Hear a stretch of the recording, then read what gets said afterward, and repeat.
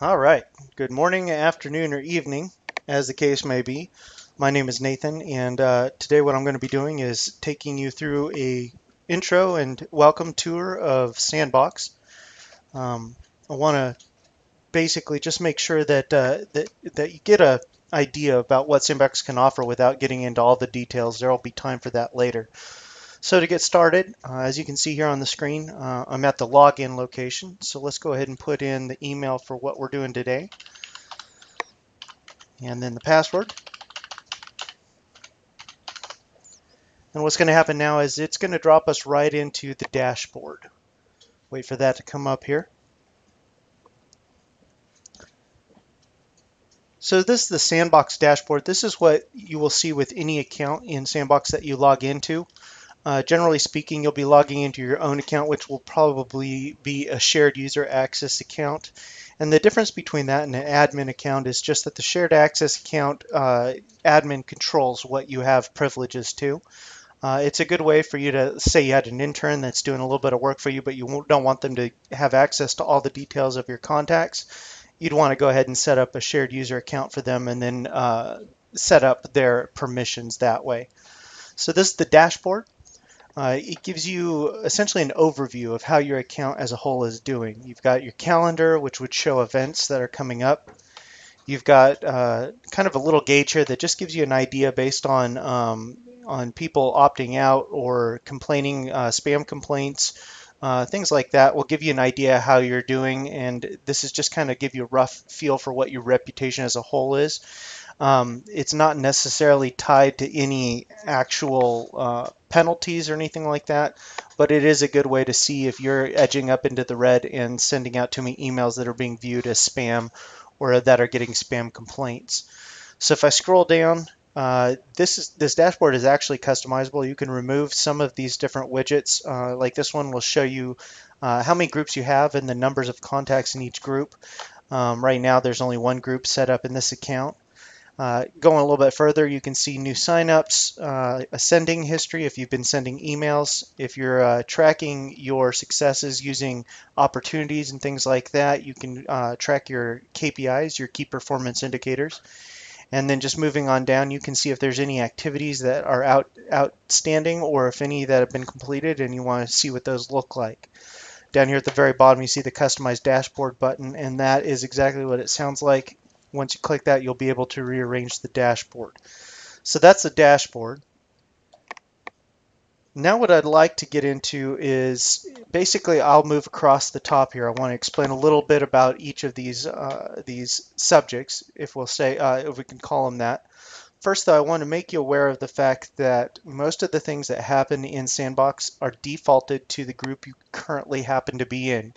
This is the group drop-down menu. If I click that arrow, you'll see all the groups that are currently in there. Right now, there's only one. I can get into more detail later about how to add contacts to a group and how to add groups to your account. There's essentially no limit to how many groups you can have, and you can use folders to clean them up and make it a little more presentable when you click the drop-down. So that right there is your group drop-down, and again, Sandbox will default to the group you happen to be in. So knowing that, let's go ahead and start now with Home. Home is where you'd go if you want to go back to the dashboard from anywhere else that you'd be in Sandbox. It's also got My Account, which is where you would adjust the settings for your account. You can also do that over here under Settings. And then further, there's Marketplace and Automation. A lot of people don't need that. Think of Sandbox like a giant toolbox. There's a lot of tools in here, and you may not need all of them, but if you do, we're definitely here to help, and I can help get you started on some of the lesser used and lesser known areas of Sandbox. To start with, though, I want to highlight the Help Center. Click on that, and immediately what's going to happen is you're going to end up in the Help Center area. This is one of the most in-depth help areas I've seen in a lot of programs. You can do a search, and as you can see, there's a couple different options. There's exact match or keywords for that search. Then there's general topics, subject areas, cheat sheets, and then my favorite, there's both quick and more in-depth video tutorials. When I was first starting to learn Sandbox, I spent quite a bit of time in here, and when I have questions, I still come back here to do my research first before contacting our developers. So this is a really good area to spend time in if you're wanting to learn Sandbox. All right, so that's kind of home. Again, we're just doing a brief overview. We can definitely go into more depth later. Moving over, you're going to see contacts. So in contacts, you're going to see several different things. And think of contacts, this drop down, as kind of your control center for all things relating to the contacts that you're putting into Sandbox, the people that you're keeping track of, whether they're current clients, past clients, contacts, prospects. This is where you come to do searches on them, to find out information, to, as you can see, import files, and where you come to export data. And then this is also where you do lead scoring and prediction.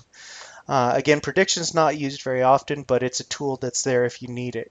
So first of all, let's go ahead and go into view contacts. This is going to take you to where you would do a search. Let me go ahead and let that pull up here. So again, like I was saying, when you're in Sandbox, it defaults to the current group that you happen to be in. As you can see in this search box here, it defaults to this group, but you can search all contacts across all groups just by clicking all. We'll go back to this group for right now since there's only one group in the account.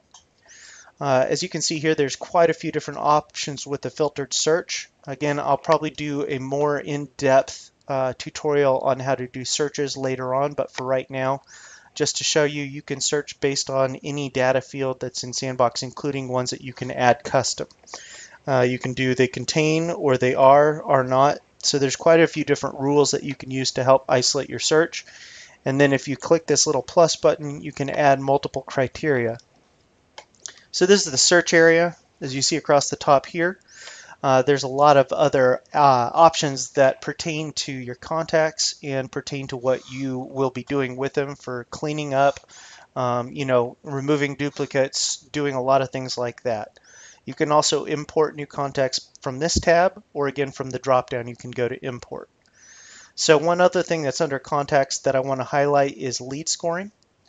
A real simple way to look at lead scoring is assigning points to all the different activities that a viewer, a contact, someone would do, whether that's reading an email, clicking a link, forwarding it, doing surveys. You can also assign points to websites if you've activated the web tracking through Sandbox. And then what happens is Sandbox tracks these points as your contacts accumulate them, and we can do an automation that will let you know if they've reached a certain level in a day, so that you know when you have a hot lead. Essentially, they get 5 points or more in one day. We think that that's a pretty good indication of interest, and it's definitely recommended that you follow up with them as quickly as possible. Once again, this is the hot leads area, and I'll go into more detail on that in another video.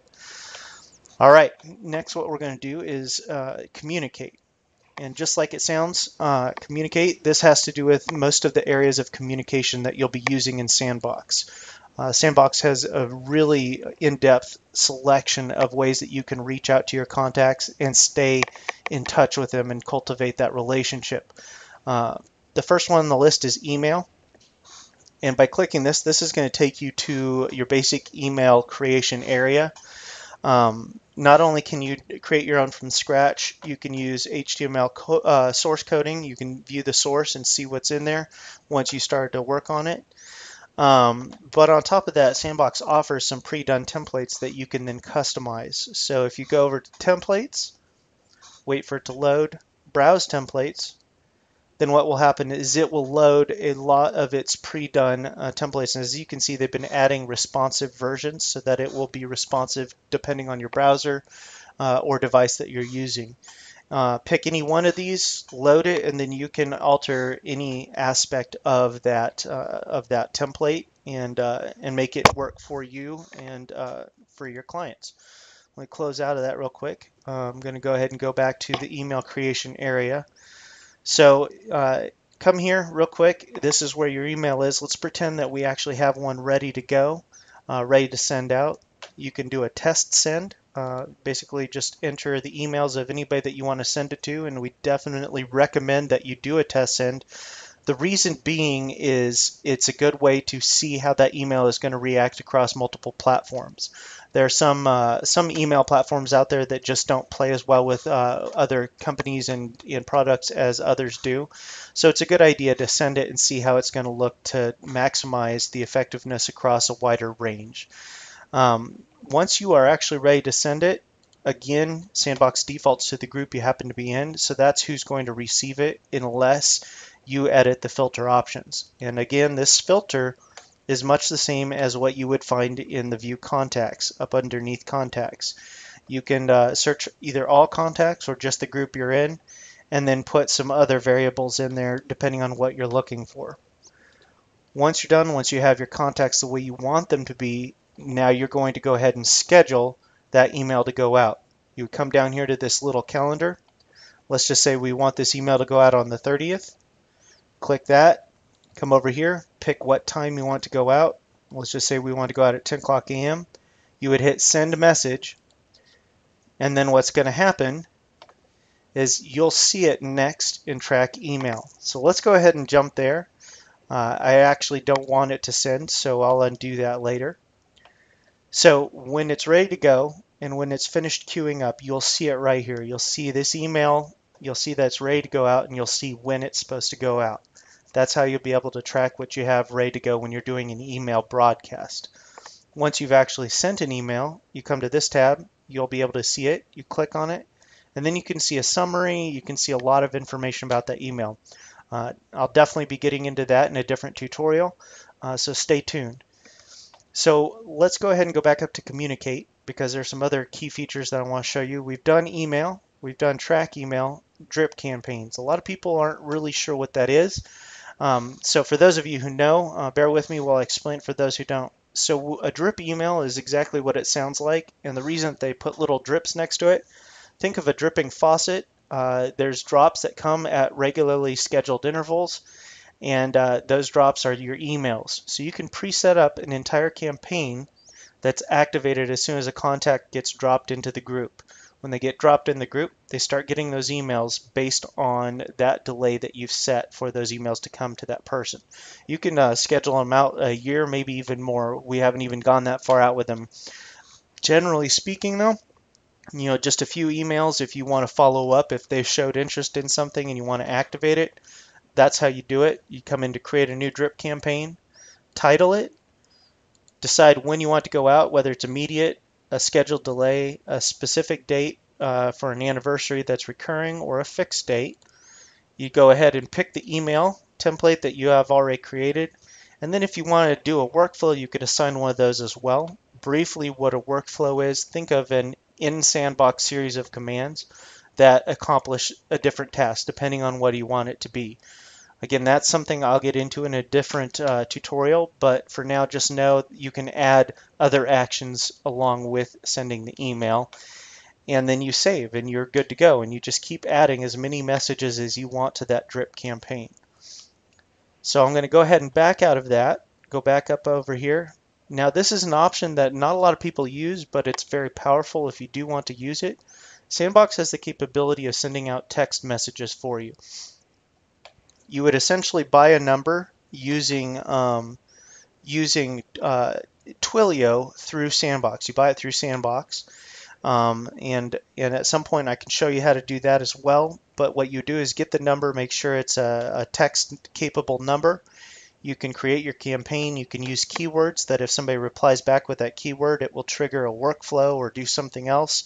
Quite a few cool options that you have available for interacting with your clients and your prospects and contacts using their mobile phones and text capability. Going down a little further, Sandbox also integrates with social. So you can set up an account in Facebook, LinkedIn, Twitter, and then integrate Sandbox with it, and Sandbox will begin to work with those accounts. Come a little bit further, you can do a chat through Sandbox. Again, a lot of these are tools that people already have a different version that they prefer. They're in here in case somebody doesn't have them and wants to make use of what Sandbox offers. There's collaboration. So if you're working with different partners on a project, you can use that to track progress, stay in communication, contact with each other. And then a real cool option here is surveys. You can use Sandbox to set up and track the answers to surveys. You can embed them in emails or have them stand alone where it's an anonymous survey, and that way you can get a feel for what your contacts think and what they're interested in, what they like. So that's surveys. So we've kind of gone through communication here. Next thing I'd like to jump to is calendar. This is pretty straightforward. You can jump to a monthly view, a weekly view, a daily view, or just a list of upcoming events. Right now, we don't have any events in this account since it's a demonstration account that just got set up. So what I'm going to do is just load the calendar real quick so you can see what it looks like. Down here at the bottom, you have some check boxes that allow you to pick what you want to see visible on that calendar. I recommend checking most of them so that you can see your activities, your reminder emails, all those sorts of things, and you can see that right here.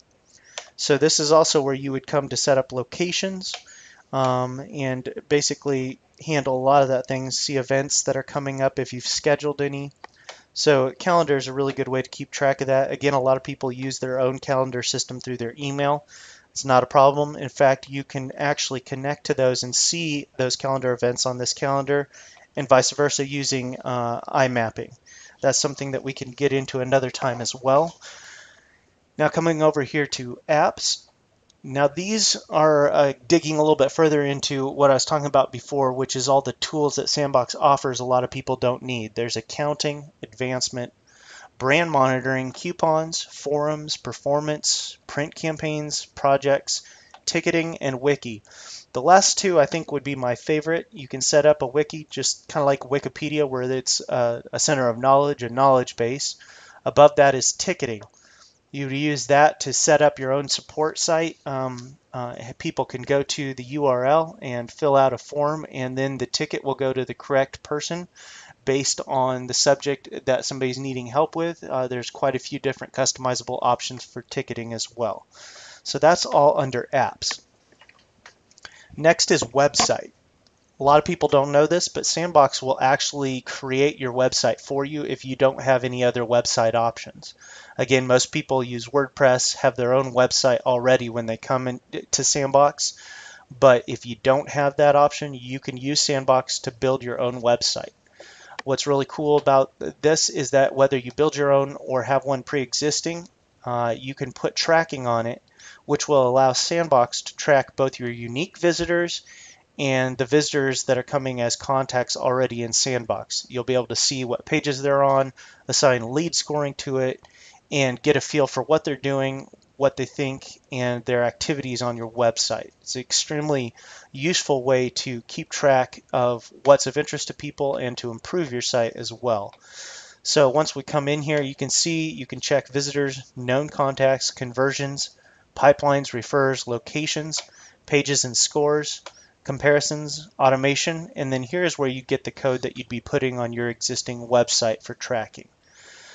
So a lot of these things, if you're building your own site, you'd come up in here. Generally, most people don't need to, but this is where you would design and build your own website. So we could definitely go into that more too. If you have questions on that, feel free to reach out to us. Next one, media library. So a word of warning, a bit of caution on this. The way Sandbox is designed, it can be compartmentalized. Again, this is similar to having shared user access. If you want somebody to have access to certain things, but not all of it, Sandbox has designed it so that your media library is only group specific unless you tell Sandbox to share that file across all groups. So if I were to upload a picture in here, I would need to select a little button that says available to all groups in order to share it with all groups. This is very useful for the compartmentalization, but on the downside, if you don't share it with all groups and you delete the group that it's in, it will delete that content as well. So recommendation is, unless you are being careful about who uses what, go ahead and share your content across all your groups, because then it's easier for you to access it from other groups as well. So your media library, this is where you'll store your email templates. This is also where you'll store your files, as in your pictures, images, files that you want to upload, and any videos that you want to use as well. And then you pull from this to put the content into emails, web pages, whatever you need to do. So that's first part of the media library. Second part is something really cool. It's called the link library. As you begin to build emails and have your own links, things that go to your website, things like that, you can add the link in here, add a new link, and then you can automate a reaction based on that link. So in other words, if somebody clicks on it in an email it can trigger a workflow that will send them a different email or send you a notification that you need to call them because they showed interest. So that's just one small way that you can use that and really leverage the power out of Sandbox and what it can do for you. So this has been kind of a quick overview. Just to go back over it real fast. Home, highlights in there, dashboard, help center, my account. Those are your primary areas that you'll be using. Contacts, view contacts. That's where you do a lot of the searching and cleanup of your databases. Import is where you pull more in. Lead scoring, and that's how you'll keep track of people's activities and how interested they are as a lead. Communication, definitely a highlight of Sandbox's abilities. Automated marketing, so you're going to be able to create your emails, track them, set up drip campaigns, do texting, and the list goes on from there. Calendar, keep track of your events, activities, your CRM activities that have been assigned to you, which we can get into in another day, but basically think of it as like homework that you need to do to keep up with your contacts, and you can mark them as completed when you're done. Apps, again, a large section in the toolbox that has options that most people don't need, but it's there if you do. Website, building, managing, and tracking your website. Not to mention, I didn't touch on this, but sign up forms. You can create a form that people can use to sign up for either events, activities, information, or appointments, all sorts of options there. And you can use pretty much any of your data fields for those sign up forms to get information like a website or something like that. Media library, you got files, images, and video, and a link library.